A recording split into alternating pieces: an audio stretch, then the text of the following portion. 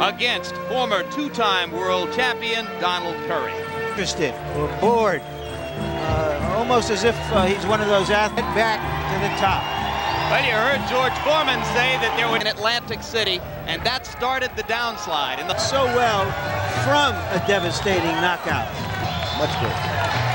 Terry Norris enters the ring at 51 and a fraction. His camp, not surprised and not terrible. For welterweight championship of the world. His record 33 wins, 4 losses. Donald Curry. His record 27 victories, only 3 defeats. Terry Norris. Get yours in. Okay. Shake hands to lock. Both fighters should have a chance to show what they've got. Well, let's see if Norris sends record by a right hand. Got a little wild from time to time. Like, no doubt. He had the opportunity. It was pretty. He let it get rounds against Michael Nunn in his last loss. That's the old Curtis Coates look. Looks at you. Race car driver would. Fast car. Norris again with the up. Just so happened that what I see here, George, is he's the younger fighter, a hungrier. Oh, it's going to take this fighter, Curry, because of his experience. It's going to take him. It's the one disadvantage about being an experienced fighter. Norris with a good right hand in close, and a counter by Curry. If he gets the left hook going, maybe the story of round 1 is that Terry Norris is really a little bit of what that's like. I'm telling you, what you comes forward, Norris gets a chance to counter both inside. Yeah, then it's that tactics. He's just trying to take advantage of the guy's lack of experience. About his lack of experience. He's had a lot of fights. You're looking at 2 fighters, both of whom want to counter, and the middle, Donald. Give me the right uppercut and left hook, right hand. It'll work for you, baby. The greatest asset was the quickness of his hands.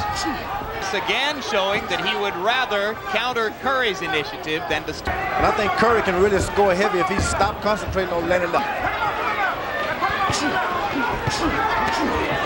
Good left jab by Donald Curry. This is not a... No, he's not. He'll hurt you, but over a period of rounds, those hurt you.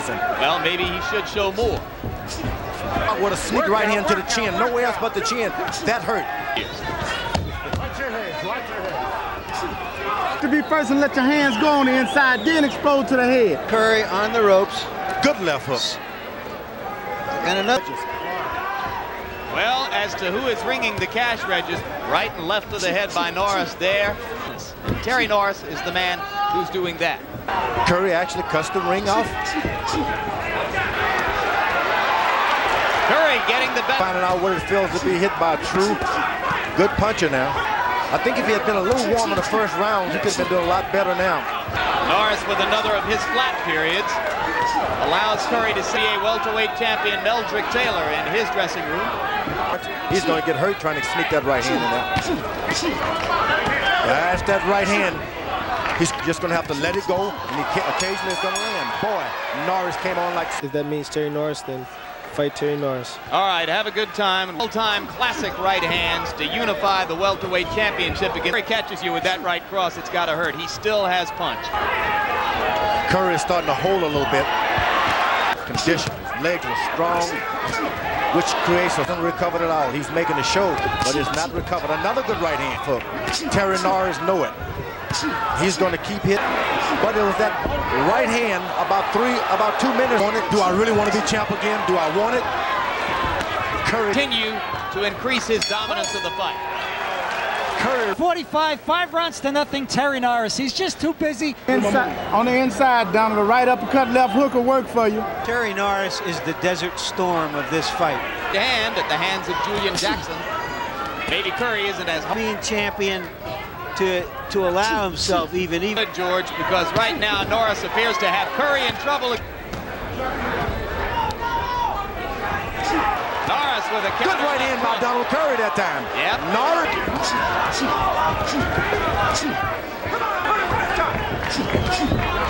Disrespect for Donald Curry. To make him respect Curry a little bit more. Curry's best round and some best exchanges. That's early in the round. That double left hook. Boy, Curry could have been on the Arsenio Hall show that time. Hardest from Curry was a right hand. Curry begins the round with an assault and an effective one. Right By hand. Curry, yes, Larry, over the top. A slugfest, the mouthpiece is out of Curry's mouth. Both guys are hurt. And Curry. The one punch to make him decide I'm going to respect him. And Norris. Curry is not a roundhouser. Good right hand to the side of the face. Crowd starting to and holding each other. They're wailing away. A fine job, but his legs just can't keep him up. The fight continues like that. Left. A slip. A slip.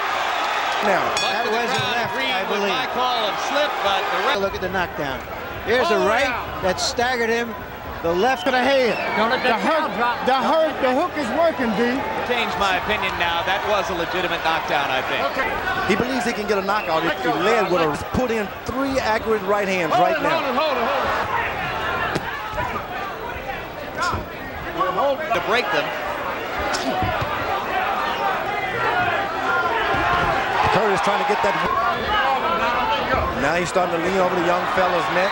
And Norris nodded to Curry as if to say, Curry has a cut. In a slugfest. he took their best. Boy, he's not one catches you with a punch like that with the muscles that Terry Norris has.